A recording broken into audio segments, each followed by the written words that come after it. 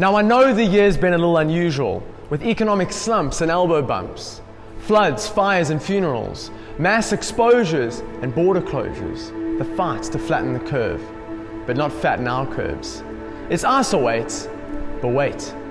Despite the drama we've been witnessing, feeling 2020's been quite limiting, the good news remains. God doesn't do social distancing. It's true, for if you draw near to Him, He'll draw near to you. You see, in the beginning was the Word. The Word was with God, and the Word was God. And the Word became flesh and dwelt among us. Once viewed as far removed, some angry old dude, white hair, long beard, peering over clouds, clutching a fistful of lightning bolts, getting ready to launch assaults on bad people like me. And though that was my image of God from my youth, nothing could be further from the truth. For the one that called forth all creation in a celestial celebration of cosmic kaleidoscope as darkness collides with hope, weaving galaxies into tapestries, exhaling heaven into humanity, He left eternal glory and stepped down into our story.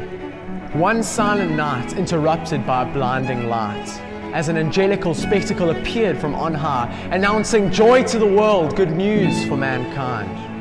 For on this first day of Christmas, God's true love sent to all, delivered from His heart to yours, wrapped in a bundle so small, the sounds of Gaga. For under a star is born, the Word became flesh and dwelt among us.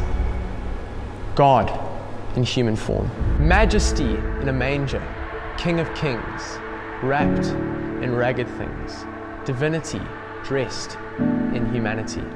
You see, this is the good news of the season. There's faith, hope, love we can all believe in, broadcast by a star and an angel, crying out, "O come, all ye faithful, for unto us a child is born, and unto us a son is given."